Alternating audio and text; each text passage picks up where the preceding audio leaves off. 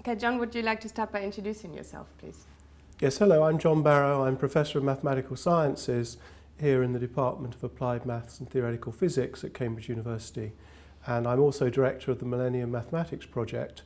And I'm a cosmologist, and I'm interested in astrophysics, gravitation physics, and all sorts of other problems in mathematical physics.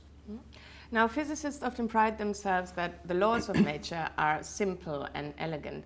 But how can it be that a simple law describes the very complex world that we live in? We have to make a pretty clear distinction between the laws of nature and the outcomes of the laws of nature. And one of the miraculous features of the laws of physics is that the outcomes of the laws do not have to possess the same symmetries and simplicities as the laws themselves. And therefore you can have a universe which is governed by a very small number of simple symmetrical laws, but whose outcomes, the solutions of the governing equations of those laws, can be almost unlimited in their complexity and diversity. So this in some sense is the secret of our universe, that the outcomes of the laws of nature do not have to possess the same symmetries as the laws themselves. A nice example is to take something simple like this pen and just balance it vertically on my hand.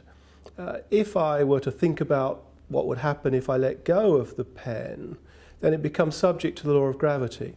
The law of gravity is perfectly symmetrical with regard to directions in the universe. It doesn't prefer that pens fall towards one particular direction in outer space.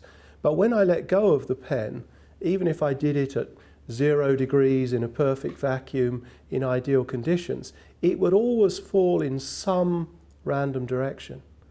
And in that falling, it picks out a particular direction which is not a symmetry of the underlying laws. So it's equally likely to fall in any direction.